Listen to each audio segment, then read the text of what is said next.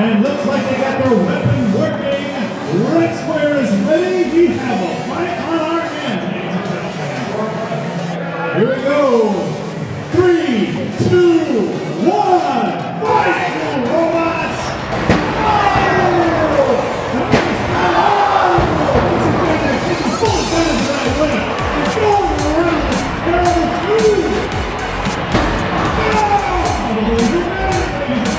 My name is Zachary Lytle. I'm a 5-time RoboGames champion, and we are here at the best place in the World Robotics Tournament, RoboGames. We have 29 countries represented this year. People have come from all around the world. There's so many new faces. It's really inspiring to see.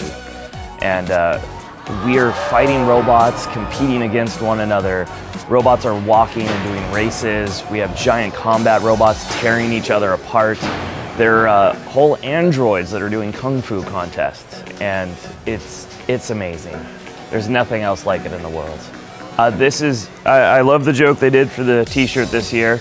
It goes up to 11, which is a bad Spinal Tap reference, because the amp goes to 11. So this is RoboGames number 11. This is the 12th year. Last year they didn't hold it, and the community was very sad. But Dave Calkins managed to get the funding back together and put this back together from, basically resurrect it from the grave. And I am so happy to be back. This is the first year RoboGames has had all 30 spots in the heavyweight division filled. They have 30 120-pound robots, and they're actually wondering how they're gonna get through all these matches because so many robots have shown up this year. And it's just amazing how the community's come together since RoboGames came back.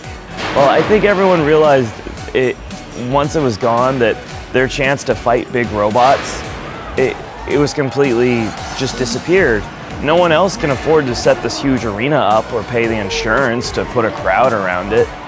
And even when BattleBots announced they were coming back, it's invitation only. And so you won't have the garage builders come out of nowhere anymore.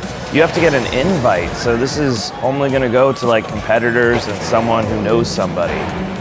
And so RoboGames is the last open source contest where you're gonna see a kid and his dad building something in their garage, or just an eccentric designer come up with this groundbreaking design.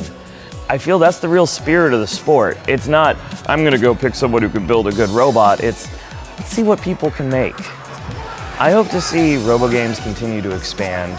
I hope David Calkins gets a TV show on the Discovery Channel with this. He actually has Grant Imahara coming tomorrow to host the matches and narrate the whole thing. And I hope this will continue to grow with the actually being allowed to have builders come out of the woodwork and compete. I mean, just listen to that.